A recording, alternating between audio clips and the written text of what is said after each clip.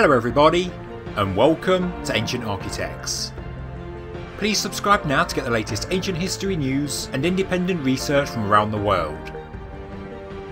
In an incredible discovery, archaeologists have discovered the largest prehistoric site ever found in Britain, and it's right next to Stonehenge. Archaeologists have found a ring of prehistoric shafts dug thousands of years ago that is 1.2 miles or 2 kilometres wide, with the huge stone circle of Durrington Walls in the centre. Durrington Walls is located just 2 miles away from Stonehenge. The large shafts are 10 metres in diameter and 5 metres deep. Testing shows they are Neolithic in age, and they were dug more than 4,500 years ago. As this diagram shows, they are huge. More than 20 of these shafts have been discovered, and experts believe they may have once served as a boundary to a sacred area connected to the central henge monument of Durrington Walls.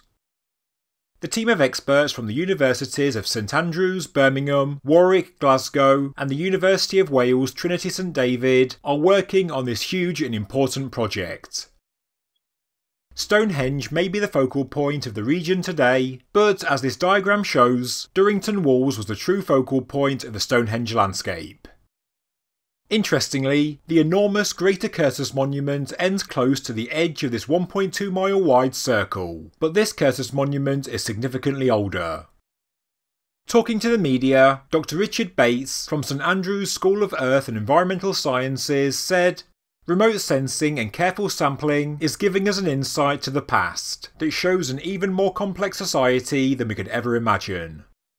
He continues, "Clearly sophisticated practices demonstrate that the people were so in tune with natural events to an extent that we can barely conceive in the modern world." Tim Kinnard, a colleague of Dr. Bates, said that the sediments from the shafts that were tested contain a rich and fascinating archive of previously unknown environmental information, and the finds are allowing archaeologists to write detailed narratives of the Stonehenge landscape for the past 4,000 years. This truly is an astonishing discovery, and interestingly, a large causewayed enclosure lies on the perimeter of this giant circle. There are a number of trains of thought as to what causewayed enclosures were, but they could be centres of administration for local populations. They could also be trading centres, settlements, defensive constructions, communal meeting points for feasts or rituals, or maybe even burial sites. In my research, I tend to think they're administration centres, like a primitive town hall, where meetings took place, decisions were made, and also where trade with neighbouring settlements took place.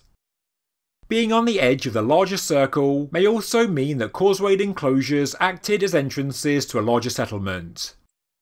Interestingly, the northwest and southeastern entrances into Durrington Walls line up perfectly with Lark Hill causewayed enclosure. And I wouldn't be surprised if there is a pathway from the enclosure right into the centre of the circle. We know that Durrington Walls was a place where people lived and feasted, as shown by the archaeological excavations that have taken place, and being at the heart of a huge circle means it looks as though it is the key to understanding the Stonehenge landscape. Constructing something of this size, with careful positioning of the huge pits, also shows us that the early inhabitants of Britain would have had to have developed a way to make it. A way of counting and calculating the position of each shaft over a large area. No, it's not a perfect circle, but for 4,500 years ago it's pretty accurate, especially the northern half.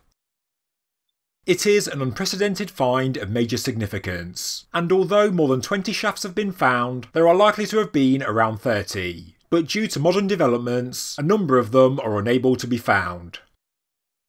The size, scale and complexity of the find is unique and clearly demonstrates the significance of Durrington Walls henge. These people would have had to have dug the 10 metre wide and 5 metre deep pits with tools of stone, wood and bone, which again is an incredible feat, and together with the achievement of Stonehenge itself, with the bluestones being brought from Wales and the huge upright trilithons set in place, the new find shows that our Neolithic ancestors were more organised and more intelligent than we often give them credit for. We know that Stonehenge and its stones have astronomical significance for marking solstices, so now there is work to be done to see if the pits and their relationship to Durrington Walls and the wider Stonehenge landscape also have astronomical alignments, or whether they are just some kind of boundary. In my own early opinion, which isn't based on any data, it's just simply more of an idea, I think they could be boundary ditches. Maybe defensive, but I don't know. To be effective defences, I'd need to understand the Neolithic environment. Were there trees between them, pathways, wooden defensive walls, earthen banks, or nothing at all? Interpretation is so difficult, but I love the way our minds can wander with new discoveries.